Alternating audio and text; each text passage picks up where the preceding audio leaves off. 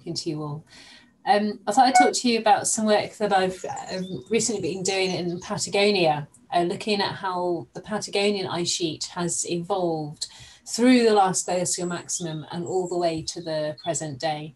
And this was a big project, and I was fortunate to have a large number of fantastic collaborators. Mike Kaplan is one of them, and he was instrumental in this project.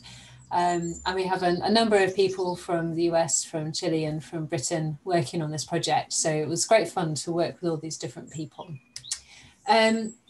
It's recently come to fruition and it was published last year. So it's really exciting to be here to tell you all about it. We know globally that glaciers are driving a lot of mass change in the oceans. So although glaciers have a much smaller total mass than the Greenland ice sheet and the Antarctic ice sheet, over the last few decades and projected for the next few decades, they have lost substantial amounts of ice. And the biggest contributions have been from places like the Alaskan ice fields and the Patagonian ice fields. And in fact, the Patagonian ice fields, which are the SAN large red bubble here down in southern South America, have delivered 1,208 billion tons of ice to the ocean since the 1960s. So if we are to understand how this might change in the future and how this might affect water resources in Patagonia or how it might affect sea level change, what we really need is a detailed empirical record of past change that we can use in order to evaluate numerical simulations and to improve forward modelling. There's been a number of studies evaluating contemporary mass change in Patagonia, which means that we know that across southern South America, they're losing 19 billion tonnes each year, and most of that is from Patagonian ice fields. You can see here in this figure from Brown et al. 2019, the big red circles, and these red circles are the elevation change rate, DHDT, and you can see that although we have elevation change right the way through from northern South America, it's really from southern South America that we see the most volume change. This has implications for a variety of things, including water resource management and irrigation, hazards from glacial lake outburst floods. In fact, there was a glacial lake outburst flood in Patagonia just last week, as well as more global impacts such as sea level rise. And in fact, the large contribution of fresh water from these ice fields can also affect global circulation patterns. And we've seen that happen in the past.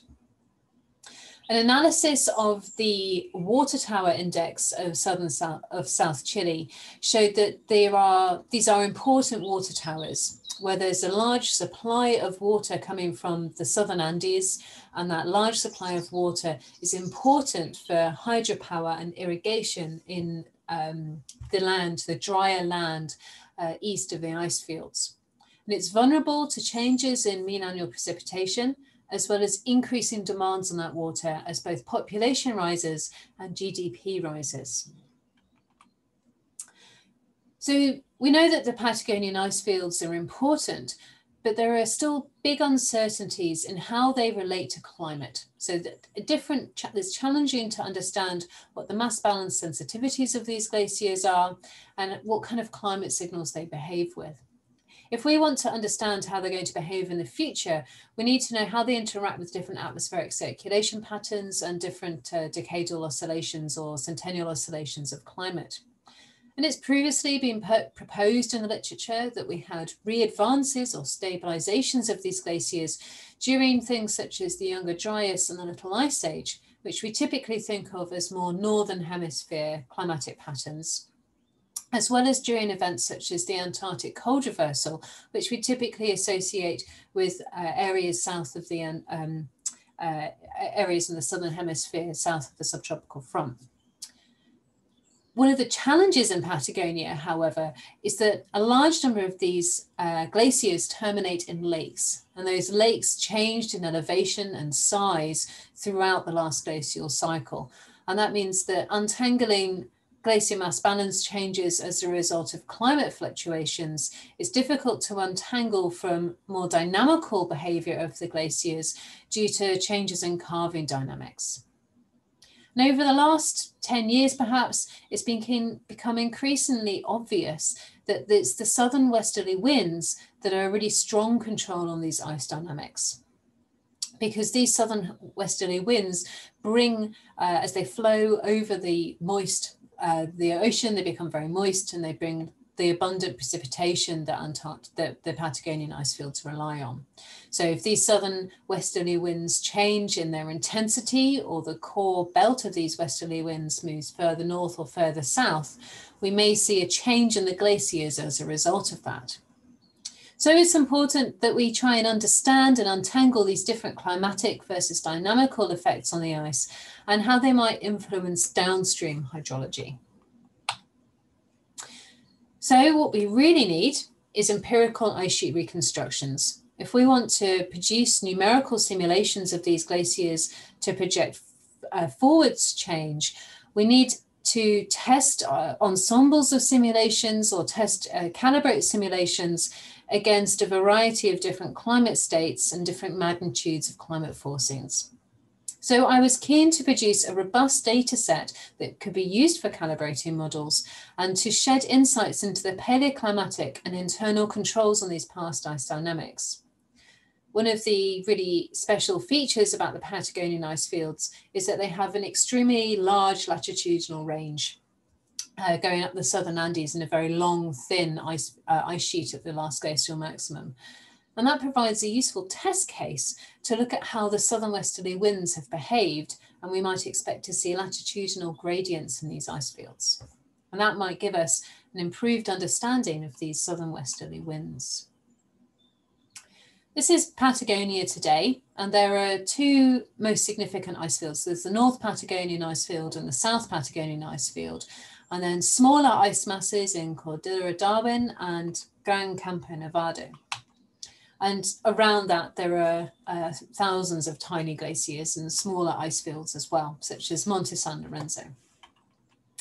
They have a total glacier volume of 5,900 gigatons, kilometers cubed, which is 5,458 gigatons of ice, which is a sea level equivalent of 15 millimeters. So they are a substantial reservoir of water that could produce sea level rise in the future.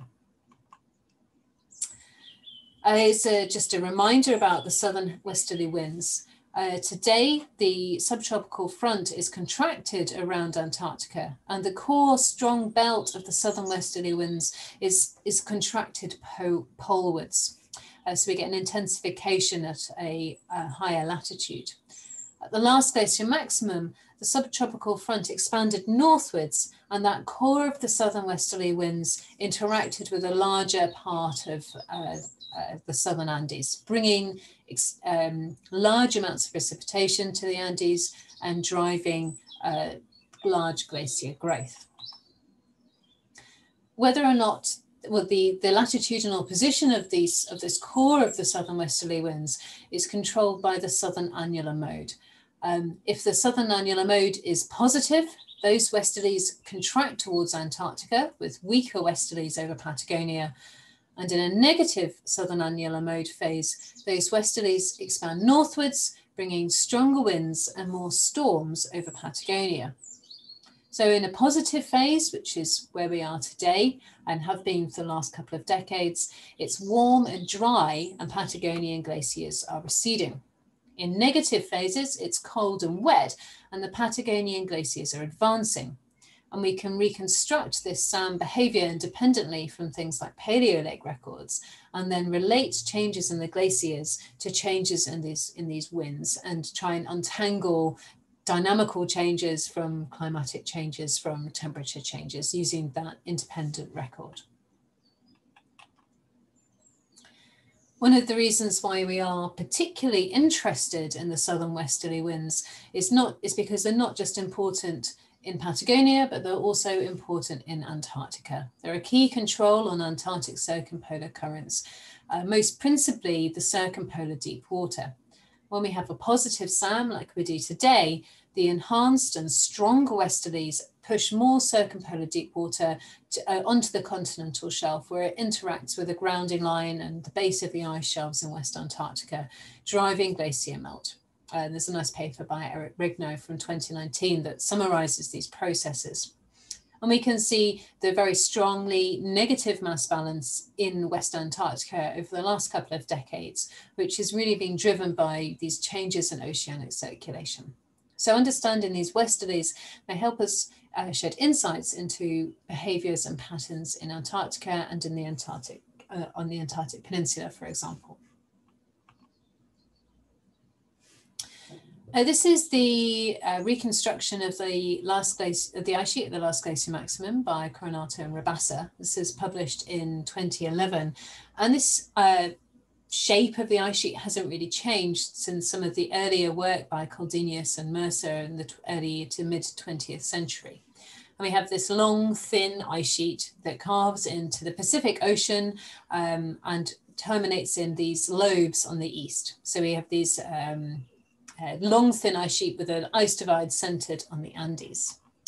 And there are hundreds of ages associated with this ice sheet along the length and breadth of it that reflect the very long period of time that people have been working here. So there are radiocarbon ages, cosmogenic nuclide ages, argon-argon ages across the length of the ice sheet. Not so much across the breadth of the ice sheet because it's very difficult to do field work west of the North Patagonian ice field and South Patagonian ice field due to difficult terrain. One of the interesting features of the North Patagonian ice sheet is that today we have two large lakes to the east of the Northern Patagonian ice field. So we have this two very, very large lakes here, hundreds of kilometers long. And these lakes they both drain into Rio Baker, which drains south into the Pacific Ocean, south of the Northern Patagonian ice field. So if you put a large ice sheet along the length of the Andes, then you dam that drainage. And during the Last Glacial Maximum, these lakes drained through the Deseado Col and the Pinturas Col and out through Argentina, out into the Atlantic Ocean. As the ice sheet shrank and started to fragment, new drainage pathways back into the Pacific Ocean began to evolve.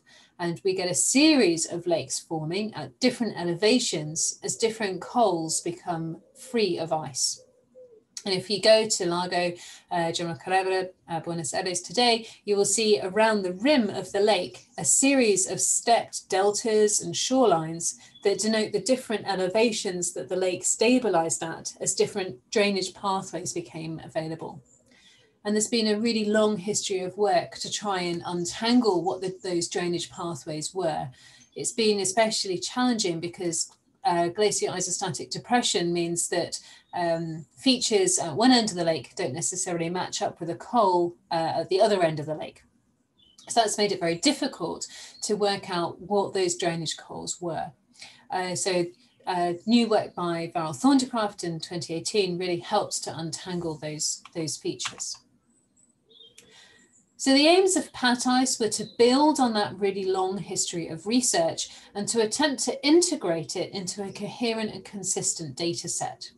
I aimed to take a state-of-the-art compilation of published ages in geomorphology that are published in hundreds of different papers and to compile them, recalibrate the ages, assess the ages and bring them all together into a consistent data set.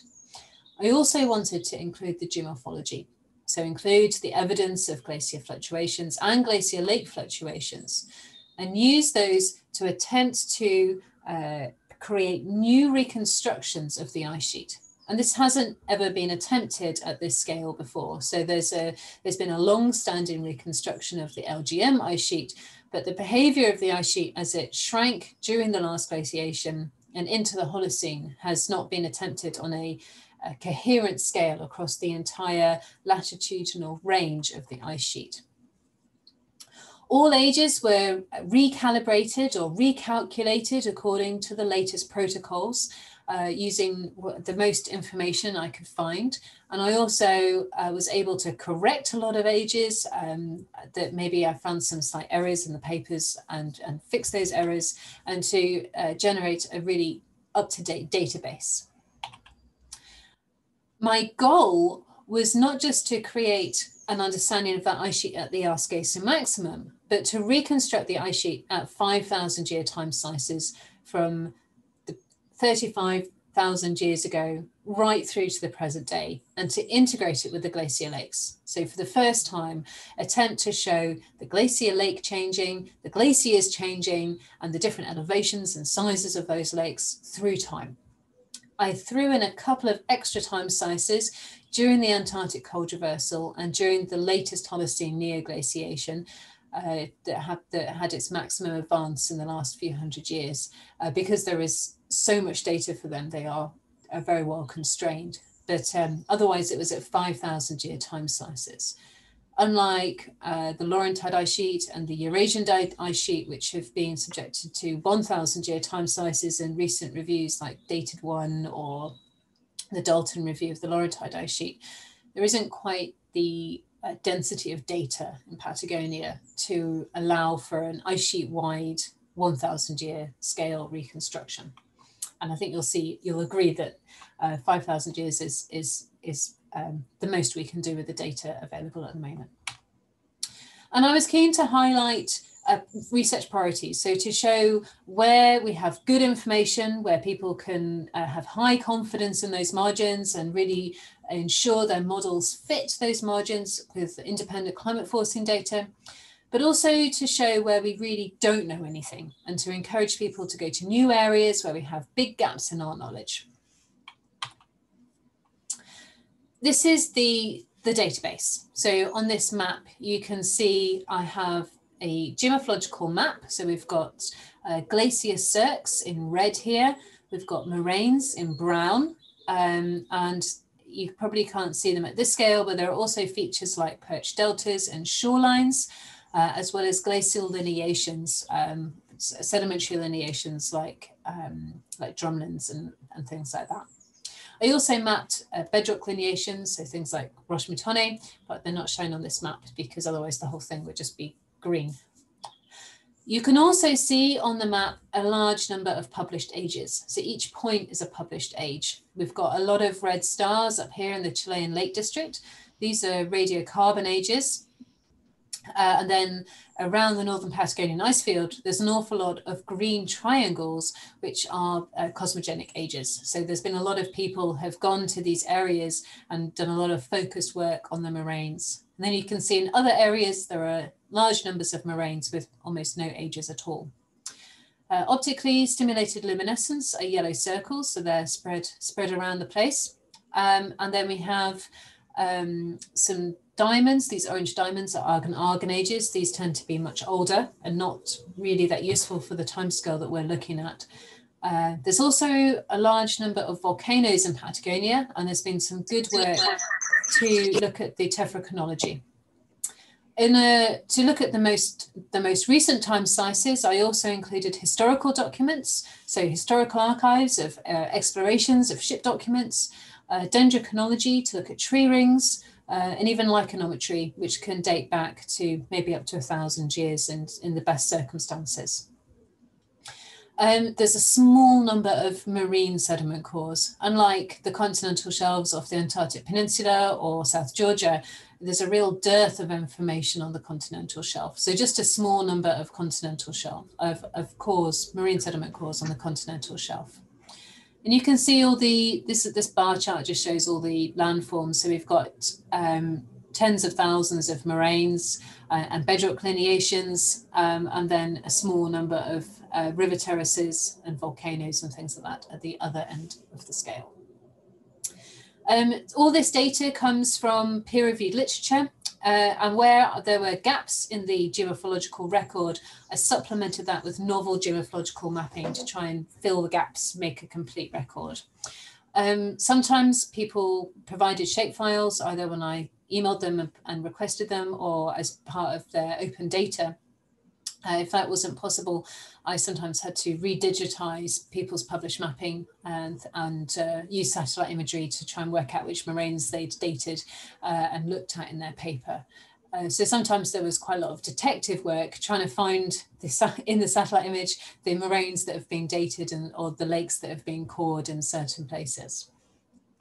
I also used the GEBCO database for the continental shelf, but it's really very low resolution. So unfortunately, I was able to map where we have bathymetric troughs, but that was about the limit to the scale of the mapping. I can map the continent, the edge of the continental shelf, which is this train track line here, and these bathymetric troughs, which look like shark's teeth.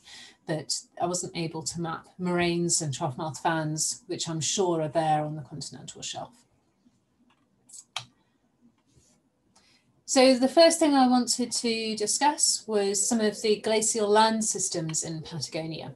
And we figured out that there were perhaps 4 key land systems.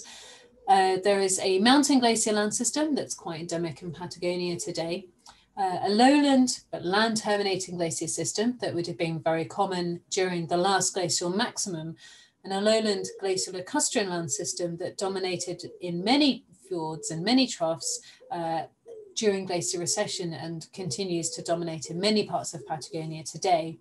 And then along the Pacific margin, we have a glaciomarine land system that's dominating. In upland areas, these are very temperate glaciers. They are shrinking, and the upland glacier mountain land system has many of the features we would expect in an alpine setting. So we have cirques, we have glaciers and snow patches, beautiful, beautiful flutes, and little moraines, little annual moraines sometimes, little sawtooth moraines. And we also have a large number of things like moraine-dammed lakes, particularly in the cirque over deepenings. In some places, like the Chilean Lake District, during the last glacial maximum, these mountain glaciers expanded and they moved from the highlands into the lowland areas, the lowland plains, where they spread out and formed Piedmont lobe glaciers. During the last glacial maximum, the land-terminating glacial land system dominated. And you can see in this map from Lago Buenos Aires in Argentina, we have a large number of suites of moraines. The outermost moraines in this system are early Quaternary, early Pleistocene moraines, and the LGM moraines are the main set into the inside of that. And you can see in between those moraines are sander, which is this hatched color, and a large number of outwash features, outwash rivers and things like that. So in the inset figure here, you can see outwash and meltwater channels in between those moraines. So that's suggesting that these moraines are subaerial and the meltwater is feeding around them. In parts of Patagonia, we also get features like drumlins, flutes, even megascale glacial lineations, paleochannels, there's all these paleochannels here, and abundant diamicton associated with these temperate ice slopes. As these glaciers started to shrink, the overdeepenings were filled with water to form large lakes, and many of those lakes persist today. But as the drainage pathways were blocked, they were raised up to be a higher level than they are today, tens of meters higher. So for example, you can see in this photograph, there is an alluvial fan from a river today at lake level, and it's cut through and incised through a paleo delta or paleo fan, which would have been formed when the lake was at a higher level. And these form flat-topped terraces perched above the lake all the way around the lake at different elevations. So here's an example you can see in satellite imagery. You can see these flat top features that have been dissected by subaerial processes, gullying and so on during deglaciation. So we have things like shorelines, perched sequences of deltas at different elevations. And in some places we have things like morainal banks that have a morphology very different to the subaerial moraines we see associated with the LGM glaciation. So much more of an asymmetric form and a very gentle ice proximal slope and a very steep ice distal slope associated with lake terminating glaciers. And strongly associated with this land system, we have in Patagonia large volumes of glaciolacustrine bedded sands. In many places, some of those sands are varved, so they have annual laminations. And there's been a large amount of work in recent years to create floating chronologies of those varves and we can relate thickness changes in those varves to changes in sediment input into the lake and relate that to changes in ice dynamics. Those varve chronologies can also be time anchored by using the tephrochronological framework. So there is a growing coherence in the tephrostratigraphy in Patagonia, and together with this varved work, that's driven forwards, even at an annual scale, our understanding of how these glaciers have behaved. Here is some just satellite imagery of various shorelines and raised deltas, and these shorelines around Lago General Carreras. And these images are designed by Jacob Bendel, who's done a lot of the work on varve chronology in Patagonia. Here are some examples of those varved sediments. You can see these beautifully laminated sands. They have a distinct annual signature, and they occasionally have things like drop stones, and they exist in front of these moraines. Here you can see a shoreline. The shoreline wraps around the hillside as a bench, and in some places there are boulders deposited on it. The glaciomarine land system, I was able to map these bathymetric troughs through the low resolution visualization available in GEBCO, but we also have a few higher resolution studies, a few things that have been published by people like Julian Dowdswell and his colleagues, looking at the features in the inner fjords. And they show features similar to what we see in other parts of Patagonia, so recessional moraines, small transverse ridges, even streamlined landforms, all suggestive of very temperate, very active glaciers. So you can see a nice recessional moraine here in figure C, and they also have glacial fluvial deltas around the edges. Okay, I want to think about the chronology of these ice masses. The PATICE database includes 1,669 ages from nearly 150 papers. So we have radiocarbon ages, beryllium ages, OSL, tephra, lichenometry, dendrochronology, and so on. Each age was recalculated and recalibrated and included in the shapefile as a point. And those shapefiles include all the attribute information that you need to track down that original paper. So they'll have the sample number, the XY coordinates, the paper reference, the site name, the material dated, the depositional context, and then all the information you need to recalibrate it, depending on what kind of age it is. So there's one shapefile for each type of age, and they have the different information they have. The ages were all subjected to a quality assurance process. For all ages, to be awarded the highest quality assurance scale, I had to be able to find them in the landscape. So they needed to have clear geographical coordinates, and they had to have a clear context. So I had to understand what they were dating, and I only included ages that were relevant. So if you have a series of ages in a core for radiocarbon, for example, looking at, I don't know, vegetation change during the Holocene, I only really included those basal ages. So we have to be sure about the depositional context, we have to be sure about the stratigraphy, and I have to be able to find it. That proved a real challenge for some of the older papers that were largely focused on radiocarbon. So some of those papers, because they were a little bit more difficult to understand, didn't meet those criteria. And then as the dating protocols have improved over more recent decades, the more recent papers would tend to receive a higher, as GPS coordinates become more available and the GIS and satellite data and the images becomes more straightforward, it was easier to find. But I would give a plea to anyone who's publishing ages to please make sure that people can track them down, because even some recent papers, it was quite difficult to work out when they'd been dated. So they had to be in stratigraphic order, and they had to not be considered an outlier by the original authors. So if it was considered an outlier by the original authors, then I also considered it to be an outlier. And it had to, then they had to meet for each sample, they had to meet certain criteria for different dating materials. So they were dating method dependent. But here you can see the different age reliability ratings for these different types of aging. you can see that there is geographically quite a spread. There's quite a range of ages in different places, depending on the lead authors who tended to focus in certain areas. The beryllium ages from boulders on moraines, where I had 3 or more boulders on a moraine, I was able to calculate a moraine mean age. I only did this for green rated boulders, so I didn't include outliers or boulders that we had deemed to be unreliable for one reason or another, perhaps because they were not in a good position or there was some kind of issue with them. And I was then able to create these mean ages for the moraines. So in pink, you can see these mean ages for these clusters of boulders. And you can see the circle around those ages, which is the reliability assessment or the quality assurance assessment.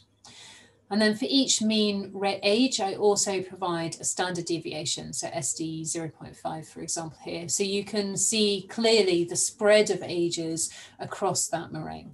I don't provide a plus or minus because standard deviations are a single positive number, and I think they should be presented like this.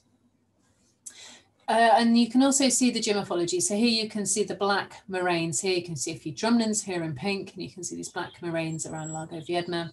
And you can see also that the ages are concentrated in certain ages. So Lago O'Higgins has a good number of ages, whereas the terminal moraines around Lago Viedma or Lago Argentino are not dated, and there's no ages for these moraines.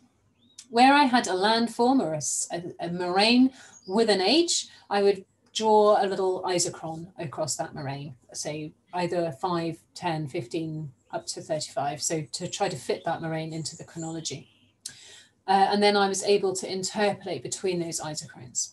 So in panel B here, you can see my reconstruction. And I use those isochrons to give a confidence in my ice margin. So where it's green, I have both moraines and chronology, and I can be more confident in my ice margin. Where it is orange, I have maybe good geomorphology and maybe some nearby moraines, but I am lacking detailed chronological evidence. And where it's red, I'm lacking both geomorphology and ages, and I have made what I would consider to be a hypothesis for people to go and test. So that allows me to give a degree of confidence in my ice margin, and I repeat that step for every time slice in the PATICE database. And in panel C, I use the geomorphology and the outlines to create schematic ice flow pathways. So you can see the direction of ice flow, so orthogonal to moraines and in line with any drumlins or other ice flow indicators. We don't tend to see complicated drift in these ice flow indicators in the same way that we would see flow sets in drumlins and perhaps Laurentide ice sheet or the Eurasian ice sheet, because this is much more topographically confined, and these lobes are probably flowing in the same direction, multiple glaciations. This is the eventual LGM PATICE reconstruction. I have a series of lobes here that have their different names, and you can see the high confidence, medium confidence, and low confidence. So for example, I can be fairly confident or medium confident that the ice sheet reached the continental shelf edge, because any deeper and it would probably be calving and it's going to be receiving lots of precipitation from there, but I don't really have much chronology. So I can't give it a high confidence. And there are certain lobes that are extremely well dated, and they can have a high confidence. And then in between those lobes, we have maybe really good geomorphology, but lacking the chronology. In other places, even the geomorphology is quite hard to find, and determining which is the LGM moraine, for example, is quite difficult. And so in there, we have lower confidence limits.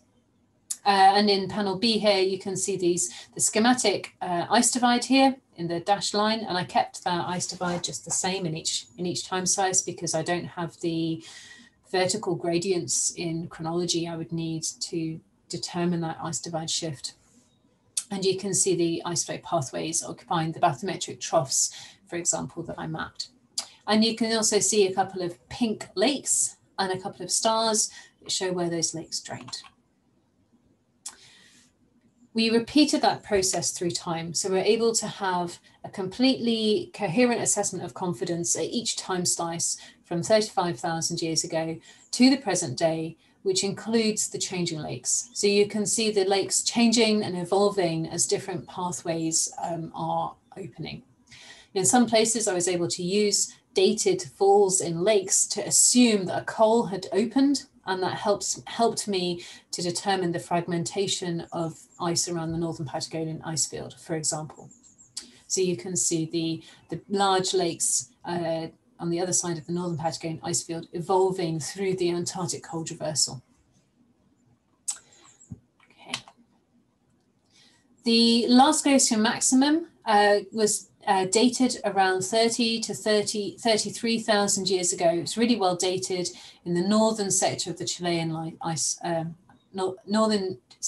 Chilean ice lake district sector of the ice field. It's really well dated there. And further south, down here, we have an earlier LGM from around 47,000 years ago, south of 48 degrees south. So we have evidence of a latitudinal gradient in this ice field. And we argue that this early local LGM at 47,000 years ago is driven by changes in Southern Ocean surface temperatures and low atmospheric carbon dioxide, and it seems out of phase with the Northern Hemisphere. And it's likely that this large ice sheet was sustained by a northward shift in those southern westerly winds. The ice field remained at about large size, and it shrank slightly during the global LGM about 19 to 23,000 years ago. So the 20 Ka time size is slightly smaller, but not substantially. So you can see that the ice field only shrinks slightly through that time.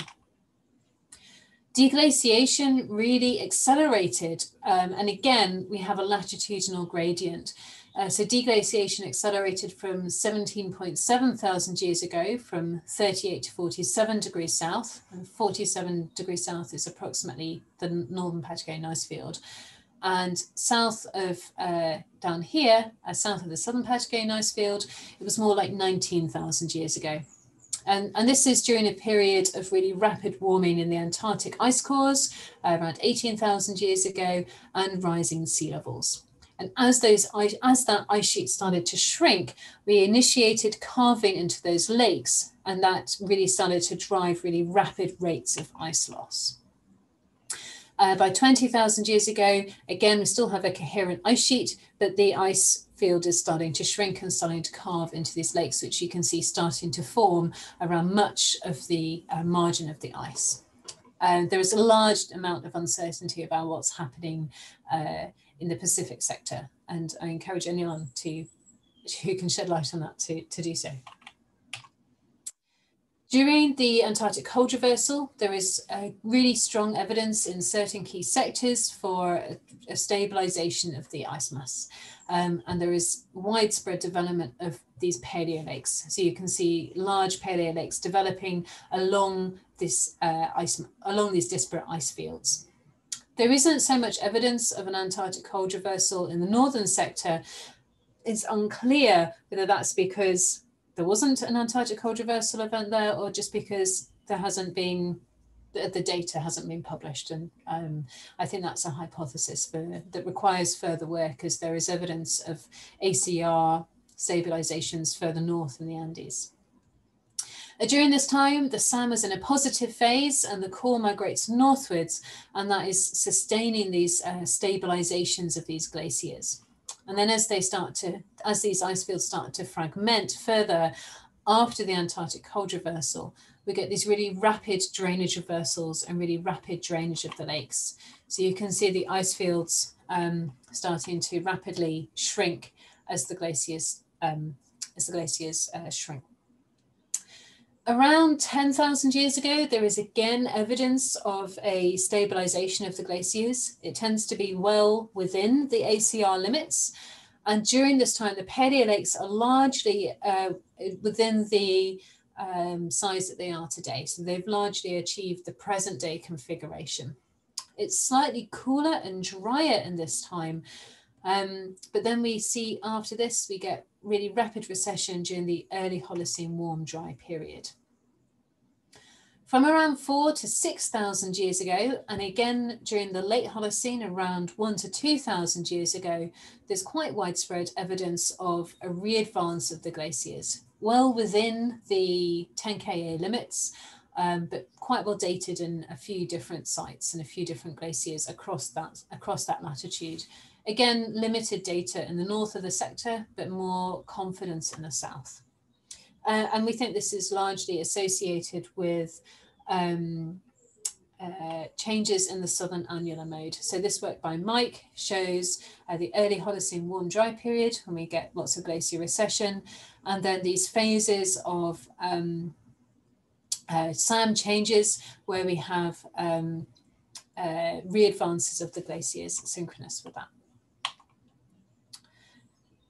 The Holocene climatic optimum from 4,000 to 3,000 years ago had positive SAM conditions, and during that time there's evidence of a temporal gap in moraine building with very few cosmogenic ages of that time. This is just a histogram of 10 beryllium ages, beryllium 10 ages, and you can see from that 4 to 3 there is a real gap in the moraine building phase, and then we get these big moraines that are quite well dated with clusters of moraines around 2 and around 1, probably associated with these negative SAM conditions.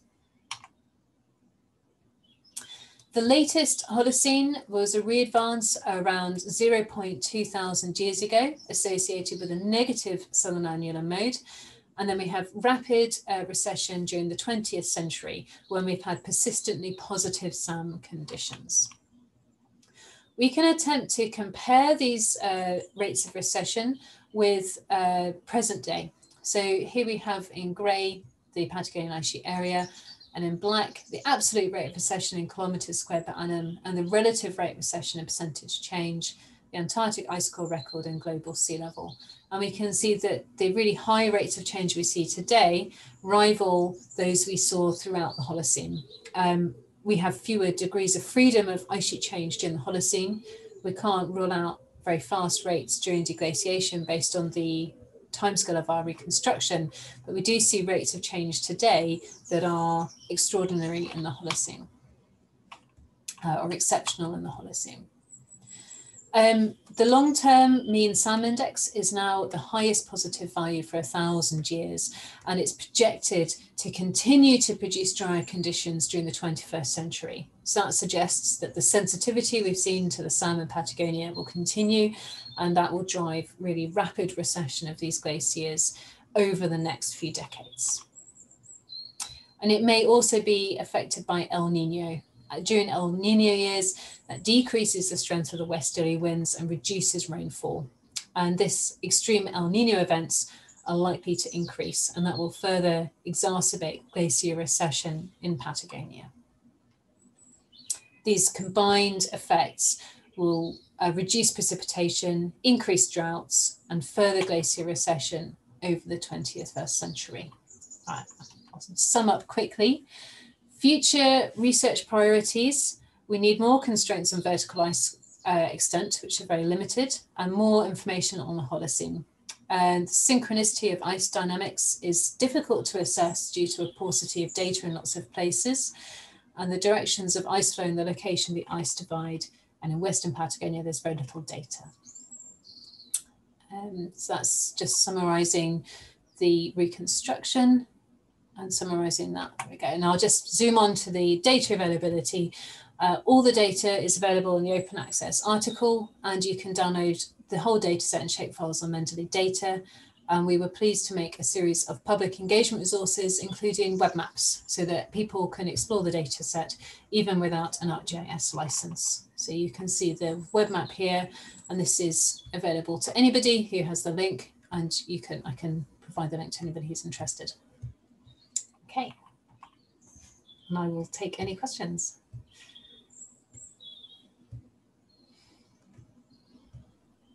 Thanks very much, Bethan. That was a really neat talk. Do we have any questions from the audience? I'll put the data availability back. Just give people a moment. Sometimes people are clamoring to unmute.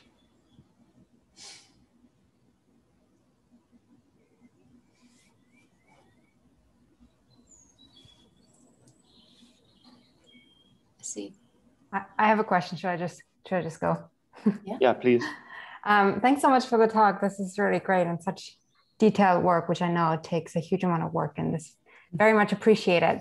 I was wondering about the lakes that you talked about, and whether, and I think you mentioned that some of the shorelines, you know, mismatch from one end of the lake to the other end of the lake due to deformation. And I was wondering whether those lake levels have been, along with the ice sheet, mapped out, and whether you've looked at, okay, these deformation patterns within the lake, and that whether that can tell you something about solid earth deformation and the loading of the ice sheet. I work on GIA modeling, so that's why. Yeah, I'm sure it could. I'm sure it could, and that work would be a really important contribution. So Varel Thundercraft, in his paper, which published before PATICE, we took the modelled shorelines that he had produced and used them to reconstruct the lakes at different timescales. Mm-hmm. So he was able to map the shorelines at very high resolution along the lake, and look at the tilt of the shoreline across the lake by interpolating between all the different steps, and provide chronology on that using Bayesian modeling, Bayesian modeling. So the empirical data is there and is available, and I think the next step would definitely be to take that and use it in a GIA model, but I don't think that's been done to date, but I think it would be a great contribution. Cool, thank you.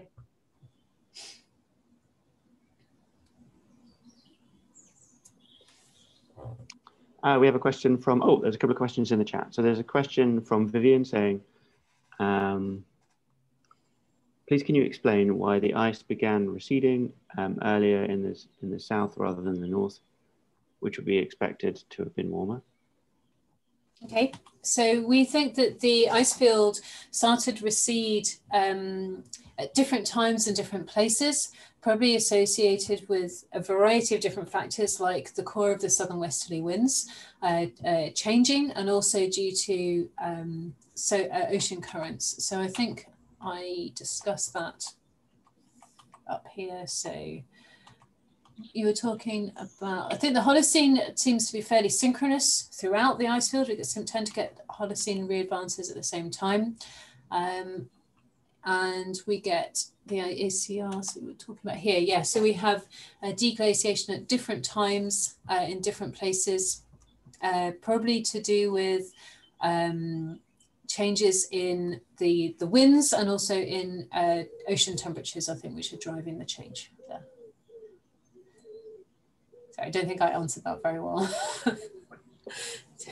Just looking at this, I wonder if the topography also might be playing a role in that. Yeah, I'm sure. And I think also these moraines in the north are quite difficult to date, because the moraines that have been well dated are today filled with lakes. And I think a lot of these moraines here are not well dated. And I think it would be interesting to see if there are, what ages are on these moraines, because the 17.7 thousand years age from here does come from point data from lake sediment cores, rather than from further south, where it comes from multiple beryllium ages on moraines. So there is a difference in the chronological tools used, and that can mean different interpretations as well.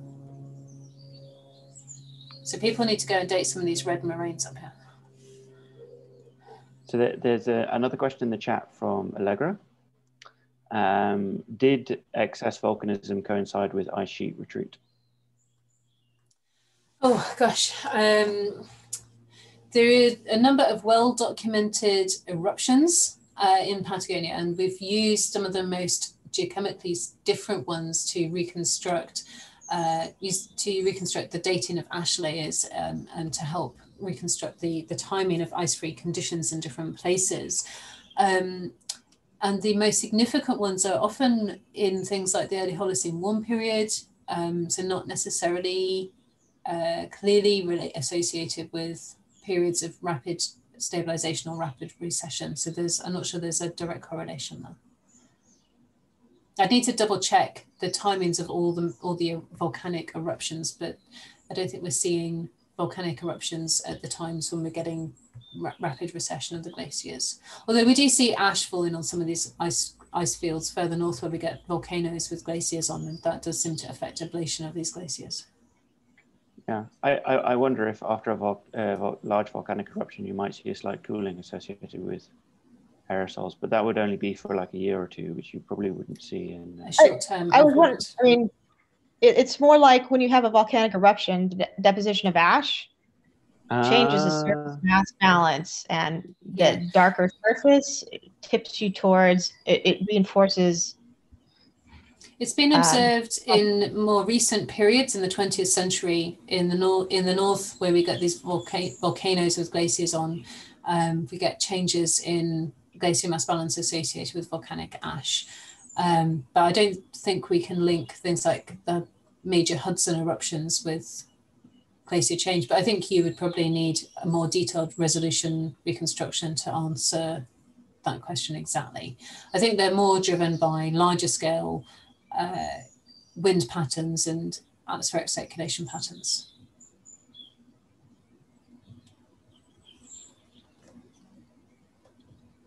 So there are a couple of more questions in the chat. There's one from Laurie Padman. The primary focus seems to be on precipitation, but is there a strong change in seasonality so that summer melt is the driver? So we look at the temperature from the Antarctic ice cores somewhere. Down here we've got the temperature from the Antarctic ice cores. Ice cores from Patagonia are challenging due to the large amount of melt in surface melt in Patagonia. So these are like the most useful ice cores. And then there are paleo temperatures from things like proxy evidence from lakes and things like that. But they're not, I don't think they're high resolution enough to differentiate changes in seasonality. But we do have independent records of lake levels from these lakes that are disconnected from the glaciers, and we can look at precipitation change from them, and we are able to relate the glacier change to the changes in the precipitation. And today, the glaciers seem to be very sensitive to the changes in precipitation. So we have a couple more, thank you. We have a couple more questions in the chat. I think it'd be nice to have some other people talk other than me reading all of these out. So I'm going to pick on, is it Dieta?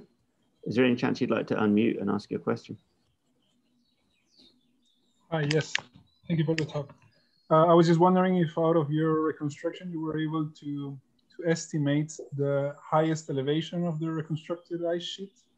If you have an idea of where it was the thickest part of the ice sheet and where the sites would have been located. Thank you. This is like a really great question, and it's certainly something we were keen to do, but there's a real lack of elevation data in Patagonia. So we need people to take helicopters and do transects of the Patagonian ice field, to do transects down Nunataks to look at elevation change.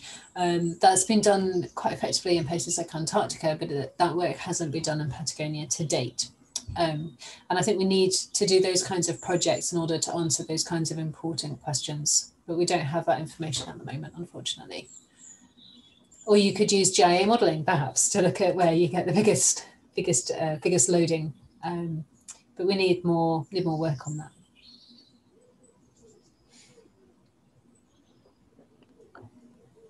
that.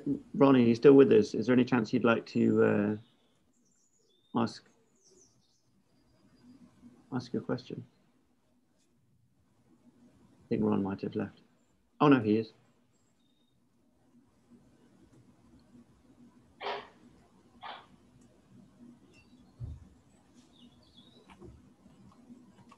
Hello? I can ask. So Ron's asking, Antarctic cold reversal. You said that the jet core shifted equatorward. How do we infer past wind strength and core location? So the past wind strengths can be interpreted from a number of different proxy records. So for example, it's been interpreted from ice core records in Antarctica. So we have the SAM index from Antarctic ice cores here. And it can also be interpreted from lake levels. So we have a lake level record here. This is from 51 degrees south. These are lakes that are separate from the glaciers, so they're not being influenced by changes in meltwater, but are being influenced by changes in precipitation. And Mike might be better placed to answer questions on this, as this was his paper. But he was looking at changes in the lake level and dating those changes, and also using pollen to look at changes in environmental conditions. And there are a number of paleoproxy studies in Patagonia that use proxies like pollen to look at changing vegetation and to make inferences about changing precipitation patterns. And then we infer that those changing precipitation patterns are associated with winds. There are a few studies from really quite far south in Patagonia where people have looked at things like diatoms in lakes and inferred things like changes in wind strength from that. So that I think this SAM index can be pulled together from a large number of stores of proxy records. So pollen records, lake level records, ice core records, windiness records, to tie the SAM index together. Should I add a comment, or? Oh, please do. Based on so that actually this pollen record's from another colleague, Patricio Moreno, and it's based on pollen, as Bethan mentioned, and the pollen in a modern context has been tied to the modern biogeography, so they know precipitation and temperature and where it goes. So then in the past, when they look at the pollen, they basically link it. In some sites, it's more precipitation sensitive changes in pollen, like if you're right on the steppe, and then other places it's more temperature sensitive. And they know this based on the modern biogeography. I wanted to add that the changes that it tends, with the negative SAM, it tends to be cold and wet, and in positive SAM, it tends to be warm and dry. And I think right now we're still trying to understand what happens when the westerlies change. But I tend to think of it as when the westerlies move north, it tends to become colder and wetter over most of Patagonia. When they move south, it becomes warmer and drier. So that talking to some of the modern climatologists, is the two are not distinct. You don't usually, when you get one, you get the other, cold and wet or warm and dry. And there are some of us, I wanted to add, that do think actually summer temperature is the primary control. Precipitation is very important, but it's at least both, and summer temperature can be really critical. And in figures like this, it tends to be cold and wet or warm and dry. The two are working together. Actually, some of you in this group probably have more expertise than me in this, but similar to when our westerlies shift north and south, it's usually not just one or the other, but it's temperature and precip change together. Thank you. And of course, glaciers don't like warm and dry conditions.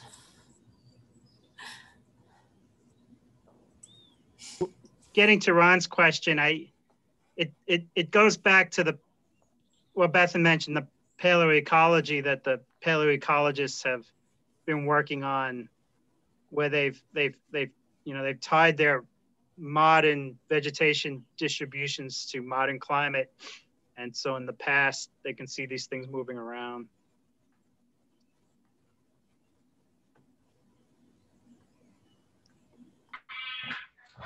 I have another question. So do atmospheric rivers, I know, are pretty important in Chile today. Did they play an important role in melting processes in the past? Atmospheric rivers, did you say? Can you say that again? Yes. Yes. Yeah. Atmospheric rivers, like they've Yeah. been associated with Greenland melting events in the present day, and I know that in the present day, Chile gets its share of atmospheric rivers. Yeah. Patagonia too. I think what we need is more detailed, coupled simulations to answer these kinds of questions.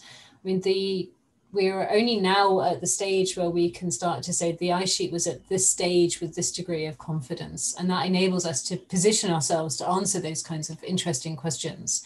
But I think we need more information to answer these kinds of things at the moment. It's difficult. We can relate the changes in the ice lobes terminating in Lago General Carrera with ENSO and features like this. And we know that we have ENSO is driving a big effect in Patagonia. We can see that today, like in 2016, we have a big event in Patagonia. But I think we need more work to answer those kinds of questions.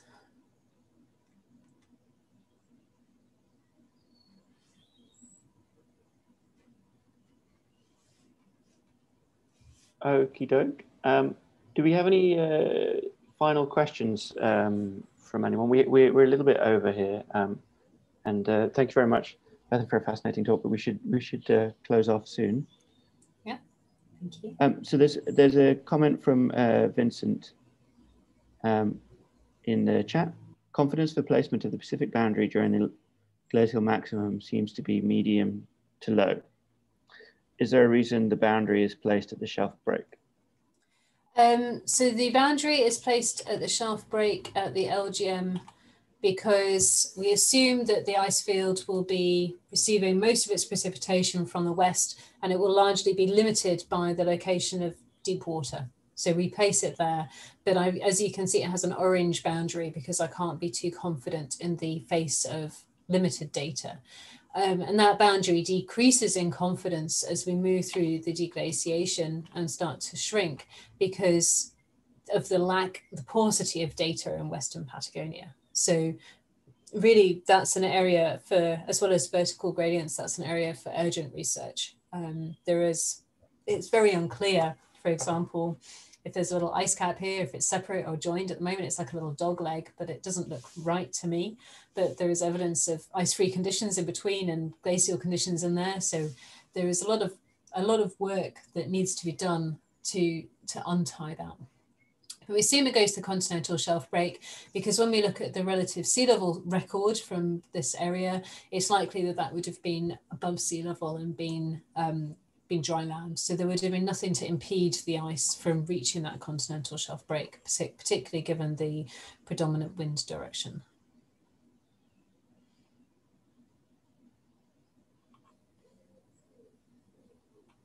So you can see it there.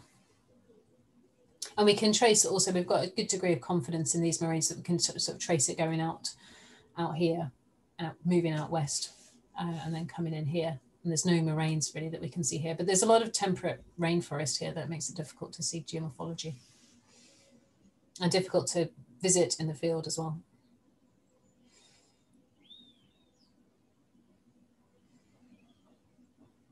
Okay, thanks, Bethan.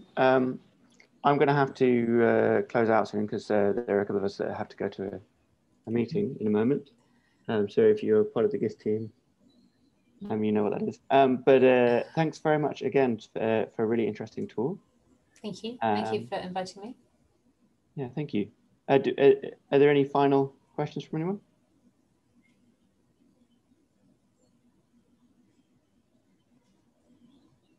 Nope. Okay, doke. Thank you, and I hope you have a great rest of the day. Thank you. Thank you. Bye-bye. Bye.